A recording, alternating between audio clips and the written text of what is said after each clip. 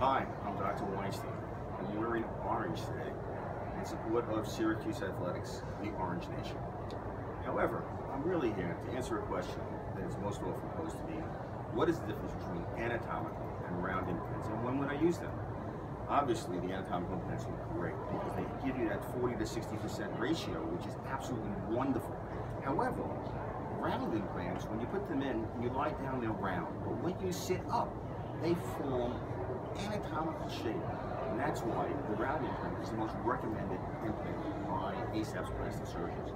However, there are indications for the anatomical implants, and see an ASAP's board certified plastic surgeon if you're considering having breast augmentation.